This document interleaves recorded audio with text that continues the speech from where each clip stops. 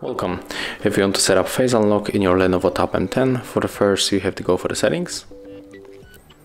And right now tap on the security and location, tap on the face recognition and input your currently logged method.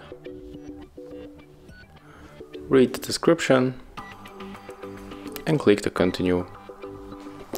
And right now the smartphone is scanning our face and the face recognition is set. So right now we can try to unlock the device with this unlock method. So let's lock. And as you can see, our face was recognized. So that's how it looks. Thank you guys for watching. Leave thumbs ups, comments and subscribe to our channel.